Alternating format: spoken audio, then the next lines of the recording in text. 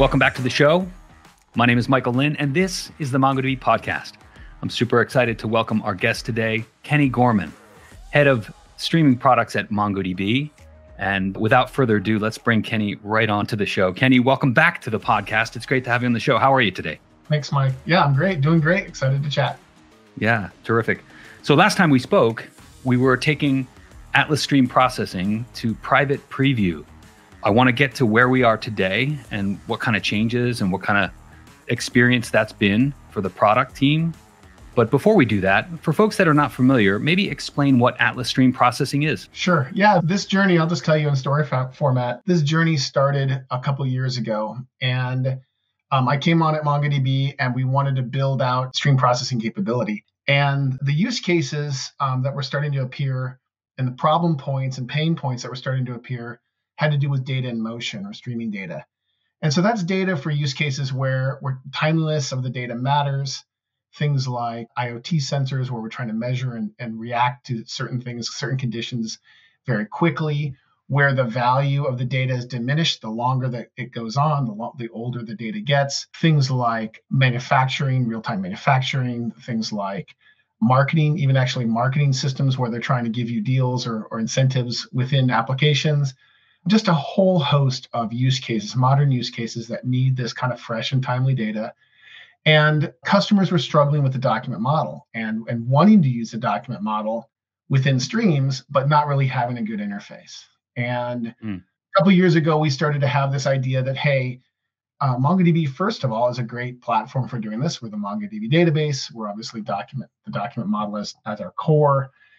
And the aggregation framework within MongoDB, if you're familiar, is a pipeline operation.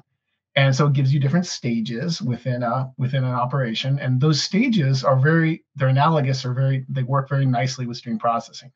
So you can put different stages in there and you can build your computations and do stream processing in a very Mongo-esque way. We already had the primitives to work with the document model, and we already had a huge user base that was using this. So it seemed like a natural fit from the get-go, and that's where we picked up. Yeah. So Atlas Stream Processing surfaces to the developer through the same idiomatic tools that they're used to today, right? Through the aggregation framework, through additional operators. Yeah, you nailed it. Exactly. So what we did was we said, let's try and leverage what developers have been doing for many, many years. And let's let them continue to have the tooling that they've always used for many, many years. Okay, cool.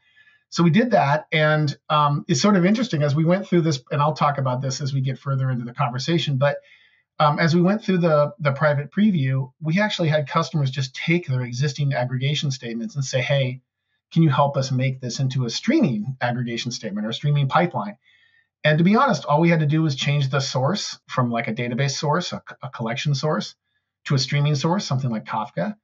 And then we just change somewhere to put the data, like a merge operator at the end, into the collection. And boom, we have a continuously running pipeline that can process data from source to sink, and it runs the same business logic or same computation that they had before. So the mental model, the leap customers had to take from one to the other was very low, and that seemed to really help adoption. Yeah. So for folks that aren't using stream processing today, what are some of the reasons that they might want to look at Stream? Yeah, it was interesting when we first started thinking about this. We obviously, I told you a minute ago, all the different use cases that are involved here, but customers actually have those problems, but they also have another class of problems, which was just kind of like data manipulation problems. How do I build this report and have it constantly updated? Or how do I take data from my main system and move it to my secondary system for offline use or something like this? And how do I keep it up to date, constantly up to date? And so Atlas Stream Processing fit in really nicely there. You can just jump into Atlas. You can go ahead and create a processor. You just define your Atlas source and you say, oh, this collection here, it'll read the change stream.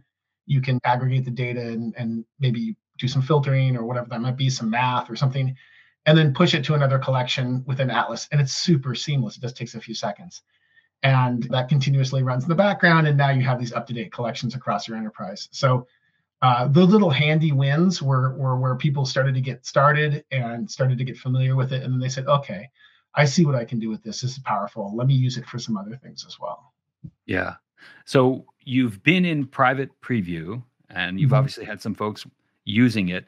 What are some of the lessons learned and has the product changed?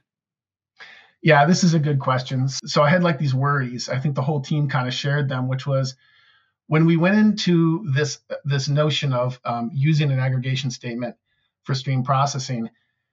We honestly were wondering, hey, will customers, get it? Will they, trust us that this is a good way to do this within? Because we're MongoDB, we're known as being a database, and streaming data and data in motion is new surface area, frankly, for us. And we just wondered if customers would take that leap with us and join us in seeing how cool it is to manipulate data in this way. And I think largely the answer is yes. Customers really found it to be handy and like kind of obvious, like, oh, geez, that's simple, cool. And that really goes in line with what MongoDB's always kind of stood for in terms of like developer interfaces and being fun to use, that kind of thing, being powerful.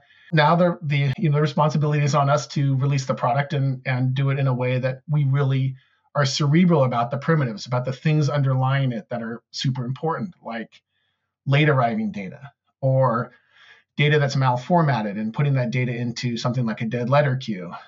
All that kind of functionality, like watermarking and checkpointing, all the kind of things you have to do to release a mature stream processing product, we have to have those in there as well. So that's been a lot of the stuff that we've kind of been building underneath and in the background. And a lot of the area we've been putting in a lot of our engineering time and resources to kind of build out and do a real high quality job, of course. Well, I'm excited to get my hands on it. And speaking of getting my hands on it, how can folks get started today? Right. Great question. So we're going to be moving to public preview. So you can just jump into Atlas. You'll see the tab that says stream processing. Go ahead and click on it. You can start provisioning instances and you're off to the races right away. It's super easy. Oh, fantastic. So the types of data, we talked about some of the use cases and some of the changes you've made. What can folks expect going forward from the product? So good question. A lot of the work that we've done early on with engineering was to ensure, like I just said a second ago, that we had proper primitives. And in the stream processing world, there's a number of nuances and underlying server technologies that have to exist in order to make it a reasonable solution for you. I mentioned things like handling late arriving data, things like checkpointing so that when a processor had a failure, if it restarts, it picks up where it left off. These types of constructs, being able to do an aggregation, a window aggregation, say, and saving state for that window, so that computation, if something were to fail, it can pick up where it left off, that kind of thing. So building out the core components for doing that, the data storage paradigm, the checkpointing paradigms, those were all the things that we had to work through and design and figure out. But now that we have those capabilities, it's a lot easier to grow from here. So on public preview, we will have a good notion of kind of a phase one notion of elasticity. So as you add more jobs to your instance, it will continue to grow and service those jobs. You don't have to continue to provision hardware or anything like that. And then when you reduce them, if you were to run a stream processor and then you were to stop running a few of them or whatever, it would scale back and it would reduce. So that's great. Coming down the road will be the ability to run a single processor in parallel. That's not something we'll have right away. Obviously, the managing state in a shared mechanism like that is much more, in a distributed system like that is much more difficult and tricky. And to get it right, it's going to take some time, but we are working on that, and that is coming. So it's things like that. It's not like day one, it will be trimmed down and not useful. Day one, it'll be very useful, very handy, very powerful, very fast. It'll have these kind of core constructs that I talked about in terms of recoverability and scalability and things. And then we plan on adding more regions, more cloud providers as we go. So, and that just will continue to be a cadence that we work on over the next year or so. And then just building out the core functionality. So day one, it has a lot of the operators, almost all the operators that are in the aggregation framework work, including time series, integration with time series collections and other things. So that will be early on. And then over time, we'll continue to build on that framework, adding more and more as we go. So, yeah. You want to talk a little bit about some of the challenges you faced as you roll this product out? I mean, it's a massive advancement for the MongoDB Atlas platform. What kind of challenges have you faced along the way? Right. Yeah, no, this is a key one. So it was interesting. We knew the team, the product and engineering teams that came together to work on this were largely hired just to do this. So there's a lot of talent in on the team that has experience in the industry building stream processors and stream processing systems. So MongoDB, in my opinion, did a great job in getting a good team together to think in new ways around this problem set. One of the things that we knew early on was that developing stream processors is very tricky. So, it's very opaque. It's hard to know what's in my stream. Where is the data? What format is it in? What's my experience going to be? And kind of the state of the art in the industry is a little bit frustrating. It's very difficult to inspect and have opaque, and observability around stream processors. So what we did was we took that challenge head on, and we developed a development paradigm where you can use it's called dot process. So you can call dot process on a stream processor, and it'll show you right there in the terminal what it's doing, and it'll give you a look into the data. So this gives you a really, really nice kind of development paradigm to in an iterative fashion, build your stream processor. And that kind of matches how we were seeing people build pipelines. You kind of start with a source, and you go, okay, what's in my collection, foo? And you're like, oh, okay, here's my timestamp, and here's my measurement, and I want to perform some math on it, and I want to do like an aggregation. And then you'll set up a source, and you'll look at that data, and you'll say, okay, cool. And then maybe you go a little bit further, you add your aggregation or whatever it might be. And then you say, okay, I need to filter a little bit more. That was too much data, or I need a wider date range or something like this. And so that interactivity, that ability to iterate and build it, is something that, quite frankly, SQL's had for many years. And it's hard in a stream processing paradigm to kind of replicate that. So dot process was our answer to that. And then once you get your processor defined, you can just go ahead and say start, and it'll run like a normal stream processor. It'll go into the background and run continuously forever. Yeah, so it's almost like a debugging step, I guess. I'm sorry, what was the dot process? Yeah. Dot process. Okay. Yeah. So not like an explained plan where you're introspecting the statement itself, but actually looking at the data. That's right. Yep, you got it. And along those lines, there was another kind of stumbling block that folks had, and that is oftentimes data is missing or malformatted, and this is just normal stuff. Like for streams are a little bit different than a database. A database almost always has some sort of more rigid structure, but in the real world, streams oftentimes the data will just be messy. So I'll give an example. Like one of our first customers way back when would do trading of virtual currency.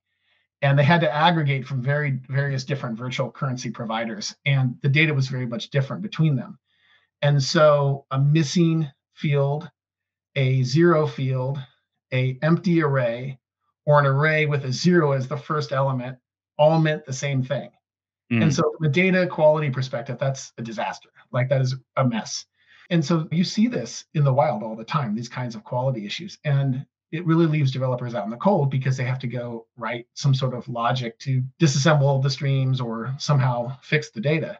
So what we did was we have kind of a two-phase approach here. Number one is we have a stage called $validate. And so you can put this in your pipeline, and you can specify schema if you'd like. You don't have to. But you can also specify rule sets for fields. So you could say, if it's an empty array, then here's what we'd like to present. Here's like what we'd like to project to the next stage. And you can have that kind of logic right in your processor, including things like regular expressions. Very, very powerful stage to help data quality, data cleansing. Other solutions with SQL have to have a preprocessor, right? You have to present a strict type to the system. With Atlas Stream Processing, you don't. So that's, I think, a huge benefit. The other thing is you can also set up a dead letter queue.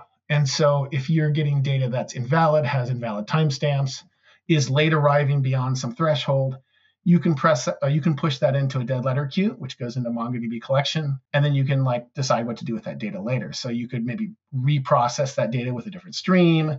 You could put it in a collection and just inspect it and delete it like a log, or whatever worked for your use case. So we won't spit data on the floor. There's no data loss here. It's like we're always going to do the right thing with the data where we can. And the dead letter queue and $validate are like super powerful tools to that end. So I'm just trying to envision how the developer crafts this validation.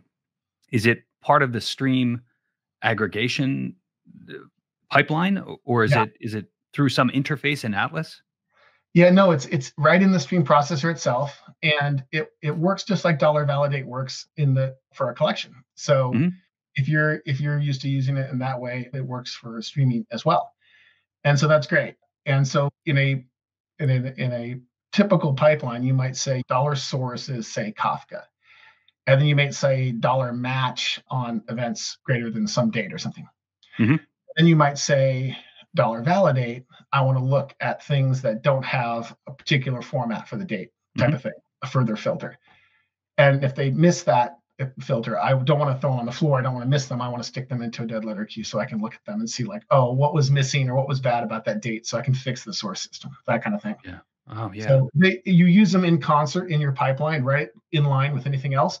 It can live at various positions in the stage. So if you were outputting or projecting data and you wanted to catch where there might be an error with your own logic, you could use $validate there too. Hmm. Yeah, it sounds super handy. Yeah, that's very powerful, handy. Yeah. So, folks that are listening, if you want to learn more, there are links in the show notes. Make sure you check those out. There's links to the product page, to the documentation page, and usable examples in our developer center. So make sure you check those notes. Kenny, what else do we need to share about Atlas Stream Processing?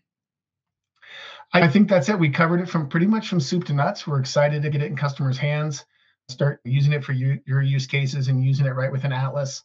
And yeah, just excited to get out there and hear from you what you're using it for and what you love about it and to help you on your journey towards data in motion with MongoDB. So, how do folks get that feedback to you? Yeah, so the community forums are probably the best Mhm. place right now. So there's community.mongodb.com, and there's a streaming section there, and you can just hit us up with a note, and happy to go back and forth and chat about what's ailing you or what you might want or what's awesome or whatever. So that'd be great. Yeah, terrific. Well, Kenny, thanks so much for coming back on the show. I look forward to having you back talking about all the great changes in the product in the future. Awesome. It was great. Thank you.